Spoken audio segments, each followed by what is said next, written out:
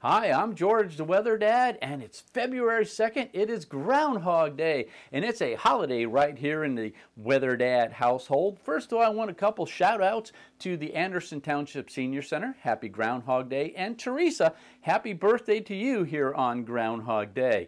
Now, of course, what does it mean? Punxsutawney Phil, the official groundhog, and I'll be showing him in just a few minutes. But if he sees his shadow, then looks like we have 6 more weeks of winter. But if he doesn't see a shadow, spring is right around the corner.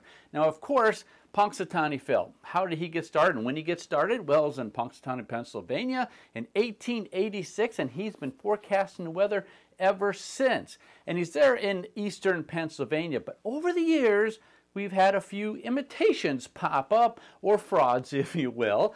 Wisconsin, you have a groundhog, so does Michigan, Ohio, Tennessee, and even as far south as Georgia. But right here in the Buckeye State, well, we have Buckeye Chuck. But Buckeye Chuck is pretty much a newcomer to the game. He's only been forecasting the weather since 1979. Over the years, though, unfortunately, Buckeye Chuck, for the most part, has been seeing his shadow, which means we have about another 6 weeks of winter. Not many times has he not seen his shadow. So, here's the scoop. What did he do today? 2024.